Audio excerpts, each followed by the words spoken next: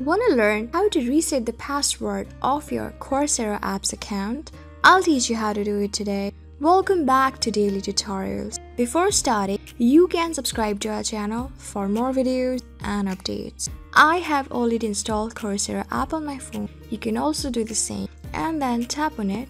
You are into the very first section of your Coursera app. Since we are trying to reset the password, first of all, you need to tap on the site that you have used to create your account. Since I had tried creating my account with my email address and I've done it as well, so I'm going to tap on login with email. You can also do the same. Now tap on forgot password on the right corner below password. Enter your email address connected to it and then tap on continue. You can see that they had just sent a password reset email to our email address, so we need to go there and click on link to reset our password. So I'm going to do it. You can do of your own. First of all, tap on OK on the bottom left corner. So I'm onto the home page of my own email address, and on the top I do have a notification from Coursera app itself. That's the Coursera support. Tap on it. So here's a link. We need to tap on this link to reset the password. So here you can see that here's an option of resetting your password. Tap on password below and create a new password. And your password must be between 8 and 72 characters. Tap on new password and enter a new one. And when you're done, tap on new password, confirm below and enter your new password once again.